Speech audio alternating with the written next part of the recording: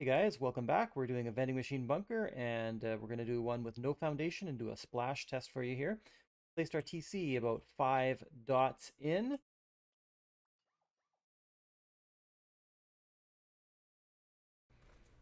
Place the vending machine in as far as it will go. If the TC is placed correctly, you don't have to fiddle with it. And it should be correct. Should be able to destroy these. Now we're going to do a splash test. Already done one on here. Let's try it with an open door. One from each side. Okay, let's take a look at the with the open door, TC is not affected.